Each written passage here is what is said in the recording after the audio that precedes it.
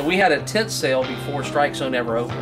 Actually remodeling the building we're in, which was a restaurant, and we had it completely gutted, and we had months before Strike Zone was going to open, and some of the vendors that I had done business with for 20 years sent us a whole container, which is a whole semi-load full of merchandise.